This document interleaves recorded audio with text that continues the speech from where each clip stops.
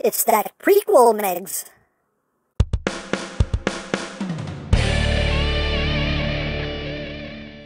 Hey! What's up, my peoples? EmGo here, the freaking geek himself, and today we will be reviewing the Transformers Studio Series Gamer Edition Voyager class, Megatron.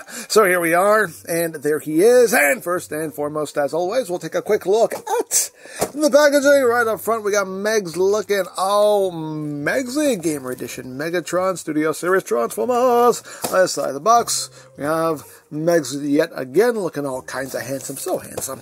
On this side, Megs, close-up, handsome. He is a Voyager Classic, Classic Voyager, Classic, Classic Viajero, and a Classic Voyager. Up top, Transformers, War for Cybertron. On the bottom, words, things, barcodes. On the back of the box, you have your obligatory product shots, and you have your very brief bio. If you want to read it in multiple languages, hooray for languages, and that's basically it for the packaging. Then, moving right along, here we have Studio Series Megatron, the next in this Gamer Edition subline of Studio Series. And here he is in his robot mode. He is packed in robot mode. But let's get in close here so we can take a look not at that mega crotch, but at that mega noggin. Focus, you focus on the mega noggin. There it is. It's a pretty nice head sculpt there. He's just scowling. He's in a bad mood. He hasn't had his burrito today. No. But you can see the nice purple there in the chest, the red, Decepticon symbol right there, front and center. And some nice detail. Of course, as always, could use some more paint, a little bit more of those Energon glow highlights, but, it is what it is. One thing I'm not a fan of is the fusion cannon. I'm not sure if this is game accurate or not, but it just looks very plain. I'm not a fan of it. If it is game accurate, okay, but still not a fan of it because it just looks so plain. But still, we got some nice details here. Got a little bit of that purple there in the crotch, because there's a mega crotch, by the way. But you got that purple detailing there in the legs, your toesies. Kind of see how things get folded up there, moving up the back. You can see it's a clean transformation. You just have this little back piece going on here, but not really anything that could be called a backpack per se. So all in all, a nice clean Megs. Now articulation-wise, the head, I'm not sure if it's on the ball joints. I think it is, but just due to the shape of his head, there's not too much wiggly-waggly. You can definitely get some rotation going on there, can do a full 360, but nothing really much as far as upward and downward movement goes. Arms can do a full 360, can move in and out. You can see this piece here kind of moves out of the way to accommodate that. You do have bicep rotation. You have a double jointed elbow. So you have a nice range of movement there. It's more for transformation than anything else, but hey, it's there if you need it. Nothing at the wrist, unfortunately. You do have some inward movement, again, due to transformation. You do have waist rotation. The legs can move forward that far. You can do them high kicks back that far. He can kick himself in the back of the head if he needs to. You do have thigh rotation. Now, his knees are weird. His knees are very weird, and I don't get why this is a thing. So this little piece here, you can see here, on the back of his knee, there's this little bit here that's sticking out. And I have no idea what purpose this serves. All it does is it limits his knee articulation to that. That's it. That's as much as his knee can bend. I don't get it. I don't get it. This doesn't serve any purpose in the alt mode. It doesn't serve any purpose in the robot mode other than severely limiting your articulation. Now, granted, you can. This whole section does pop up, so you can actually move that out of the way, and you can get more of a knee bend out of it, but you have to undo this to access that. But I don't understand why this was a choice that was made. I don't know what this accomplishes exactly other than just making him not be able to move his legs all that much. I don't get it. I don't understand. I just don't. But anyway. As far as the feet go, they can move up, they can move down. You do have ankle tiltage. The toe can even move down if you needed to support any posing. Now, as far as accessories go, of course, we have the fusion cannon, which is already plugged onto his forearm, but we also get his big old whacking stick right here. As you can see, just done in a dark gray. You got some purple in there. Some nice coloration. It pops. I can work with it. I'm sure DNA will put out a better looking one, but this one is perfectly serviceable. It does the job. I can work with it. And one of two things we can do. Of course, we can store it on his back, a little post-port connection right there, so we can sling that across his back. Thing you can do if you want to do it, but of course you can have him wielding his whacking stick, so he can pew pew whack whack, pew pew whack whack, and all of that good stuff right there. So there you have that, and now for comparison. Here he is with the Gamer Edition Bumblebee, with Gamer Edition Barricade, and with the Gamer Edition Prime. Now, I do have the original War for Cybertron Deluxe Megatron, but for the life of me, I cannot find it. I don't know what I did with it. It disappeared. It just freaking disappeared. But I do have the one that Fred Tatasciore signed for me. I have that one, and oh, the glare from the lights is going to not make this very good. I'm sorry. I'm so sorry. This is the best I can do. I can't find the other one. I don't know what I did with it. I'm so sorry, but you kind of get a sense there of the scaling. I mean, I tried to match it up in here, and it seems like this one is a bit taller. But yeah, I'm sorry. I can't do a better comparison. I can't find it. I'm sorry. I kind of turned into Shockwave there for a second, but there you go. Now, another thing you can do if you want to do it is you can rip off his right forearm like the other Gamer Edition figures.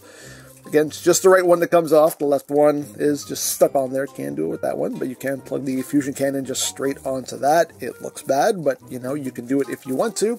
Or you can have him wielding any of the other weapons from the other Gamer Edition figures. We can give him Prime's blaster. You can do that as well. Hey, things you can do if you want to do it. Also, his whacking stick, it does come apart. It's made up of two pieces. You can pop the head off if you want to, because reasons. I guess maybe, you know, can we do this? Can we do this? No, it doesn't work. It doesn't work. But you know what we can do? I'll tell you what we can do. Oh, I'm going to tell you. I'm going to tell you real good, because the cannon is Blush compatible. Yes, it is Blush compatible. So we can plug. That wasn't supposed to happen. We can plug that in like so, and do big old Gamer Edition Mega Blush. Oh yeah! So that is basically it for the robot mode. So let's get down to transformation, shall we? Let's. So the first thing we're going to do is just remove the fusion cannon here and put that off to the side. We're going to open up the forearm panel here, flip the hand in, close that up. Same thing here, just open that and close that back up. Next, you want to take the legs and rotate them inward. You're going to take these sections here and flip that out and flip that out. You're going to open this section up here. Make sure this little panel is flipped out.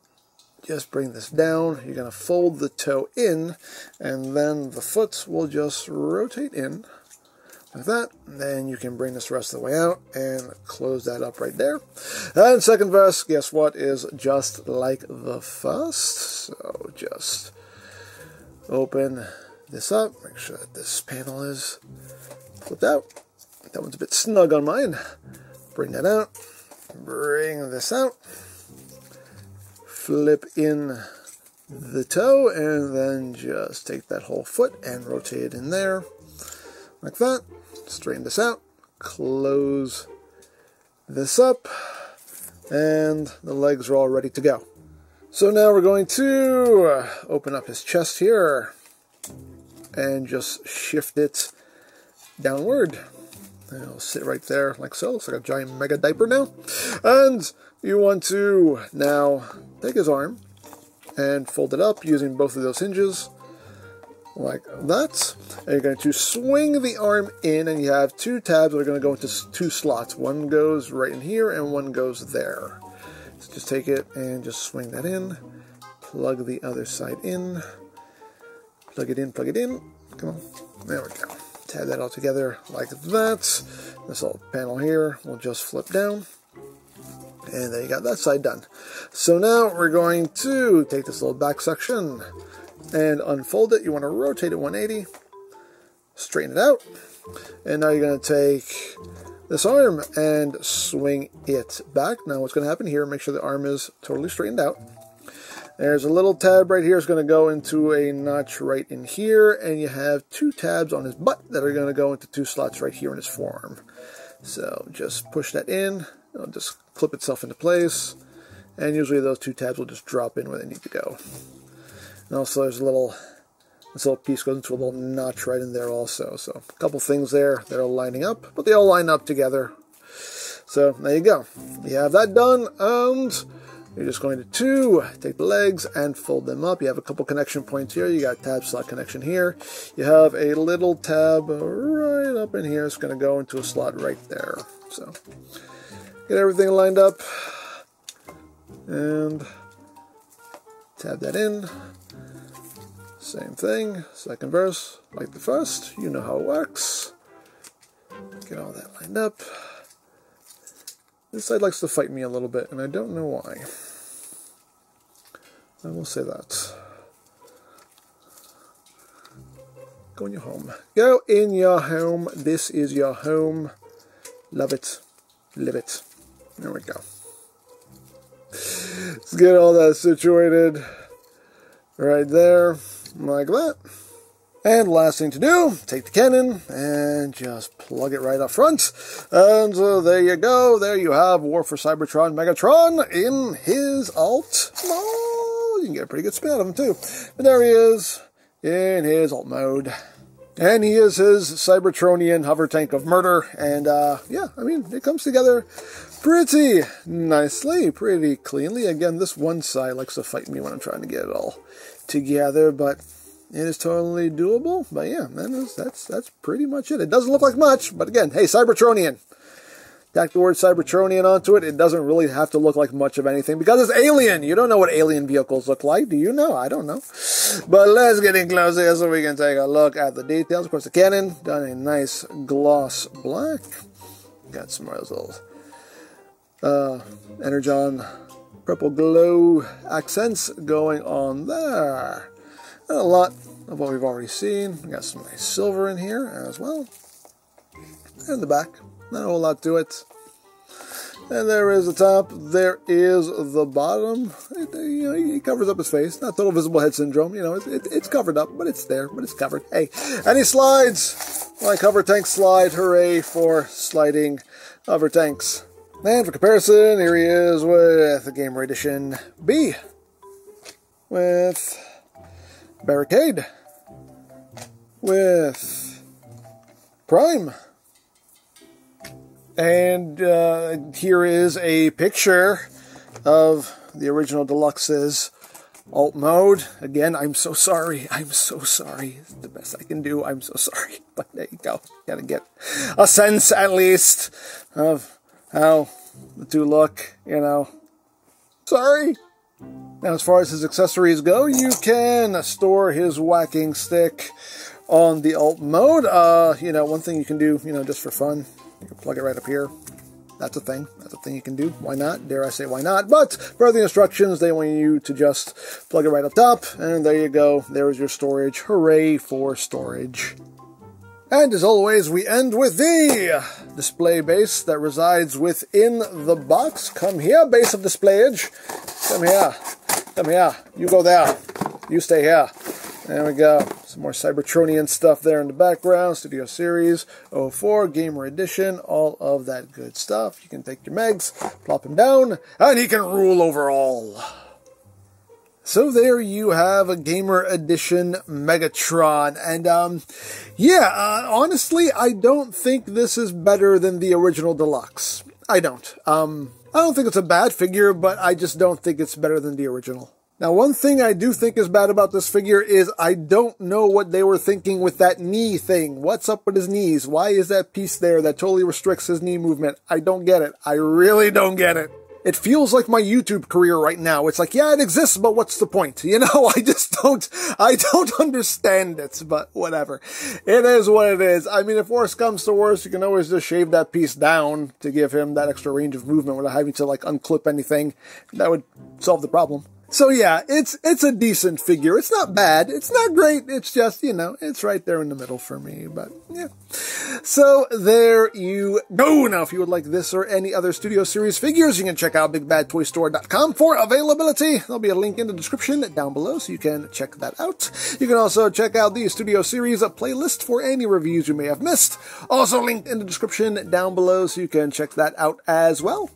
And I think that's it. So don't forget to check out EmGo's, check out Love, Peace, Paranormal, follow me on Twitter, all of that good stuff down in the description below, and I think that's pretty much all there is to say. So, there is the Transformers Studio Series Gamer Edition Voyager Class Megatron, and this is EmGo saying, remember, you don't stop playing because you grow old because you stop playing. Be geek, be proud, palm in your face.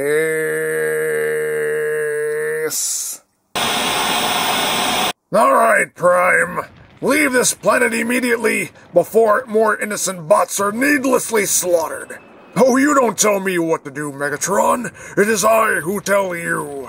Au contraire, Primey boy. There will be much telling, but it will be by me. Oh yeah? Yeah. Oh yeah? Yeah. Say, by the way, did you steal our couch? It was a red one with a pink back. I don't know what you're talking about. Bye.